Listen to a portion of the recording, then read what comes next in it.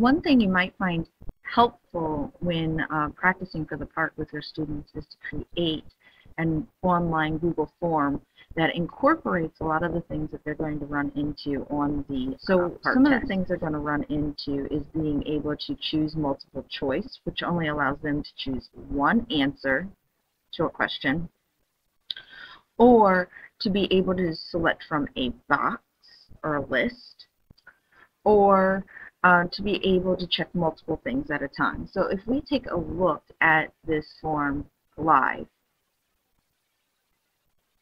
what students will be able to do is fill in their information. I didn't even copy and paste this. This is something that students will find in the PARCC test, is that they can highlight text and they can move pieces of that text to another location.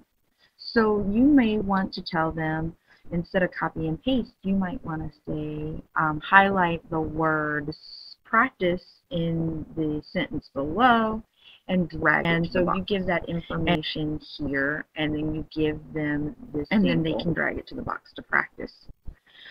Something else is when you're in multiple choice, you can only make one choice. List, most of the time you can only make one choice.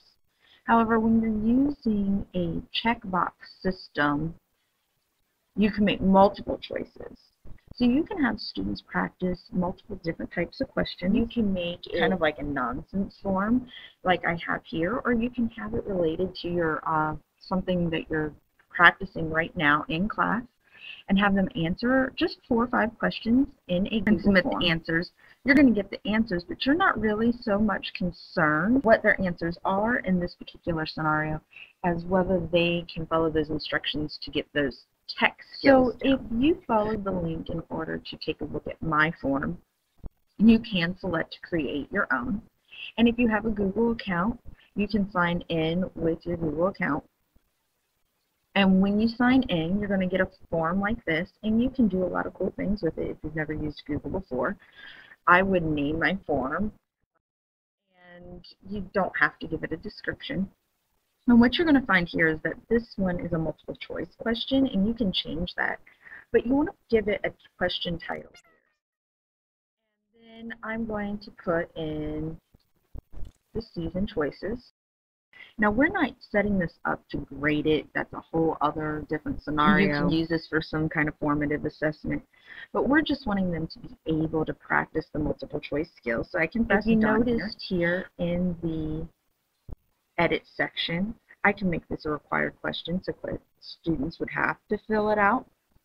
And something else I can do is I can add an item.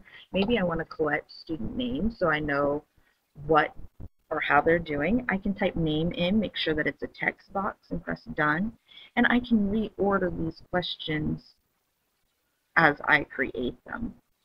Now what you'll notice is, in addition to text and paragraph text, which is just text but a bigger box, and multiple choice, you have the text boxes in the list that I showed you below. You can even have students select dates, for example, and have that date include the time if you choose, and then press done. And when you're ready to use your form, you can view the live form. You can go in and have students fill out the form. And this particular form is not allowing me to submit it because I haven't put in a time yet. So that's something else that students might run into, is they think they've done everything correctly and it won't submit. They need to go back and look at the work. Now, if I go back and take a look at my form, I can allow students to edit their responses after submitting. And that is something that not after submitting, you want to be very clear with students. Once they submit with the online assessment, they can't go back and edit. But one of the things that students will find is that they can answer all the questions, they can flag questions, but they can go back and edit their responses. So this is a little bit different, but you can discuss this with your students depending on the age of the live form and fill in my information here where I can edit my response instead of submit another response. I have an extra option, and when I have that available to me, I can go back and take one of that and resubmit my response. Now, once I leave this page, I'm not going to be able to go back and edit my response. But I can let my students know how there are features where you can go in and you can edit your information. So hopefully creating a simple little form is you find simple to do.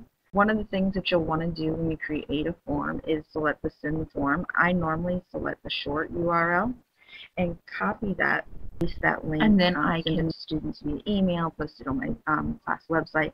And once again, if you don't know how to do those things, that's something to watch another video for.